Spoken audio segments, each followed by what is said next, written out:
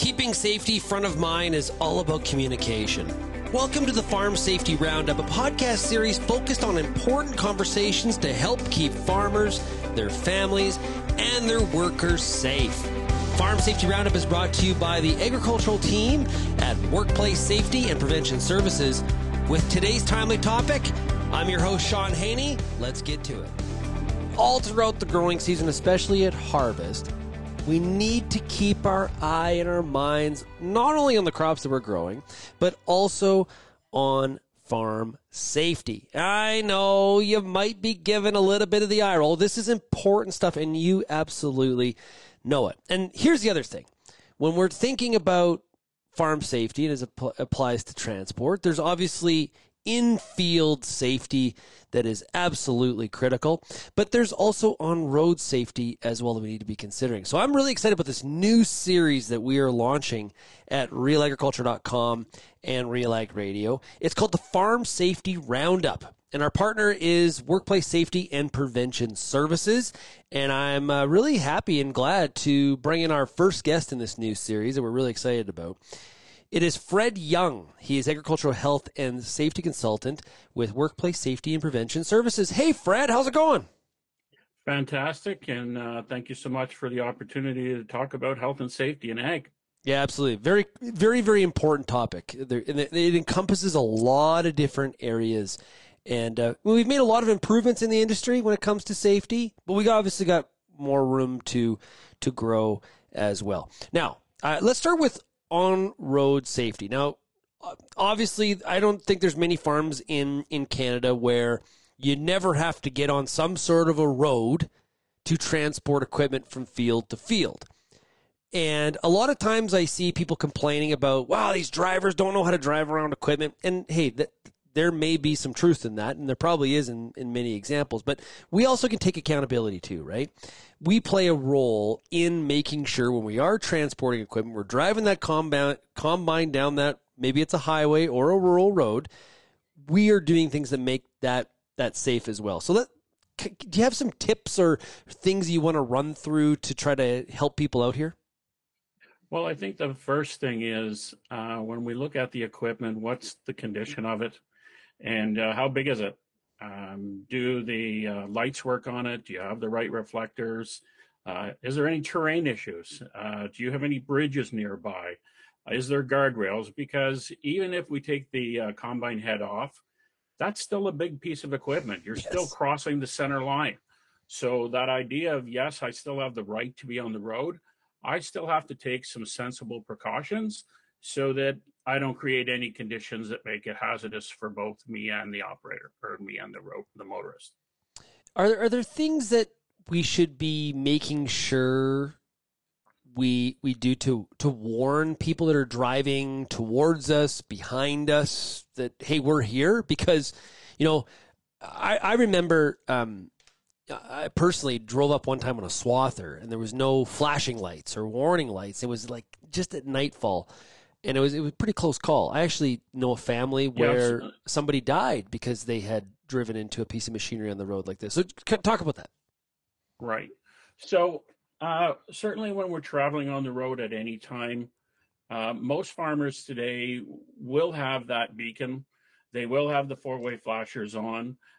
Some will even have magnet flashers so they can stick it on the back of the grain wagon. So it doesn't whether I'm daytime or nighttime, I'm doing as much as I possibly can to make myself visible. That tends to be the key thing. I've even seen where farmers have put up an old forage wagon in the field with a big SMV sign on. They painted a 12-foot SMV sign on the side of that old forage box to try to warn the public there's farm vehicles moving in the area. And certainly some of the municipalities have done that as well. They'll put up placards that this is a farm vehicle area or farming activity is active here. Those things help. To me, the key things is the condition of the equipment. What's the braking system like? What are the wheels like? Do you have the correct hitching set up? What are the safety chains like? Because that's really what enables that farmer to travel safely along the highway, and that has a lot of influence on the care, or I should say, the control of the safety related issues on the road. Yeah, and you stay alert for I know like soft shoulders, like that can be a real dangerous situation. I think you mentioned the bridges and things like overhead wires. Those are things really just you're like want to avoid running into that being the problem. Well, some of the farmers run into this kind of a challenge where cars are behind them. They expect them to move out of the way, and the farmer has every right to be on the road. They're not legally required to move off the road. And you mentioned the soft shoulders. Springtime, fall, was it just regraded? Yeah. To suggest the farmer's going to know that it's safe to pull over, they can't know that unless they've been on that shoulder before, that day, that kind of thing. So what we really try to encourage is if you can pick a non-busy time, like not on a long weekend, if you can avoid it, then use that where you can. And with the understanding is, if you see farm vehicles on the road on a long weekend, there's one reason why they're doing that. They don't have a choice, because they don't go on the highway just for fun. They're on the highway because they need to be there. They need to be moving equipment or taking their crop off, or whatever the purpose is for them being there. So they try to spend the least amount of time as possible on the road because they understand those risks. And I'll give you a perfect example. Just on Wednesday, I got a report of a road fatality where a farmer was traveling down the road and something mechanically failed on his tractor, and his tractor ended up in the ditch, and he lost his life. And this is what you have to appreciate. Farmers face that every time they go on the road. Even when you check things, there's always those things that can happen that you can't anticipate, where that tractor stops and it's a major intersection. Well, now they have to get that equipment out of that intersection because it creates that vehicle scenario. So it does become very problematic when, they do put a lot of effort into that to try to prevent it. But those kind of things still do happen. Fred, when we think about in-field, when it comes to equipment, I would like to get your thoughts on having like that morning safety tailgate meeting, or having a safety plan, an emergency response plan. How do those things fit into helping yourself deal with challenges as they do come up? Well, I think most farms today, whether they're in the field in the spring or whether they're in the field during harvest time, if there's an emergency, it could be a combine fire, it could be a baler fire, it could be somebody's got caught in the nodder on the baler, and now we have to get the emergency response to the field where you are. There is a project called the Emily Project where it's identifying every farm field with a number. And the best example I can give you is at home when we were calling for the ambulance. The ambulance was going down the side road, and my brother's looking out the window, and he's on the phone. He's going, "Turn around, you're going the wrong way." And that's when we didn't have those numbers. So it's so important that if anybody across the country doesn't have that specific method to identify what farm they're in, that's something that I would approach the municipality and go, look, we need to set up a system that's going to work. The Emily Project is a very effective way to do that. There's a couple other variables here that do contribute to safety not being at adequate levels, and we have to manage it. One is your harvest is long hours, your own fatigue. And the second one is your own stress level. So talk about how those factor into farm safety in this context. So certainly when we look at farmers that are in the process, again, of doing all the stuff they do in a day, and again, whether it's planting, whether it's fixing equipment, whether it's harvests, trucking, these are all the things they have to manage all in a day.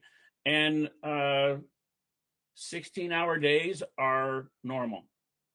And a lot of people don't appreciate that. And certainly during those extremely busy times, the days are even longer than that. Some farmers have the ability to get their brother, their cousin, their nephew, their niece to help, but not every farmer does. And that idea of understanding how your own system works and go, no, what I need to do is when I'm unloading that wagon, I'm going to take a micro break. I'm going to sleep. And even if it is for a few minutes, it's getting that energy back. And to me, that's the biggest thing, because the last thing you would want is to be on the road and fall asleep. For yourself, for the other motorists that are on the road, from the business side of damaged equipment, understanding how your system works. And yes, farmers can work many hours and not fall asleep, but when you push the envelope too much, then tragedy happens. So getting out of the tractor, walking around, you can still check the tractor or check the equipment to give yourself a bit of that movement break. It's a bit of a micro break for sitting for a long period of time as well. It makes you a little more alert. Those are some things that can be done. Just like eating appropriately, that helps keep your energy up. And those are just some simple things to consider as right now, certainly working on harvest and getting into the thick of it. Those are things to be mindful of related to the fatigue part. Yep. Oh, and what about roll switches? So what I know a farm that does this, where for certain periods of the day where it's like, they're the combine operator, we're kind of getting to that afternoon lull, right, where you're kind of feeling the fatigue. It's like, I'm going to drive truck for a couple hours, you drive the combine, and you kind of just a different role, and that switch sort of is a bit of a wake up as well. Well, absolutely, and really it's just managing the workload, right? So whether you're a cash crop operation or whether you're a dairy operation, whatever commodity you're in, that ability to, okay, who's going to do what today, and if I need help to switch up, then that's understood. And the other part to that is just when you think about where people are, how long they're going to be there, when your kind of internal radar goes off, where's dad, where's mom, because I should be able to see them in the field. I should see the tractor moving and it's not, right, or the combine. And those are just things to consider. And most farmers already do that, but it's just a constructive reminder on that. And here's the thing we have to appreciate. When you have 2 hours of sleep, it's equal to being impaired. So the idea that the farmer with 2 hours of sleep is now getting out of the combine because there's a problem with a belt or there's a problem with some kind of control module, and now for them to remember every single thing we want them to remember so that they don't get hurt, that's very, very difficult. And it's just reminding yourself that, okay, I always, if I'm going underneath that combine head, the hydraulics are locked out. And here's another example. Probably a month ago, long story short, fella driving down the road with a wing cultivator with a set of duals. He takes a hard left. When he takes a hard left into the side road, the cultivator, the right-hand wing swings out. He rolls the cultivator, and I've never seen a tractor get so close to rolling over. And this was a set of duals. Like, the duals were 4 feet in the air. I couldn't believe he didn't roll the tractor. He rolled the cultivator, but again, if he had put the transport lock in place, that wouldn't have swung out, and he should have been going a little slower when he made the turn.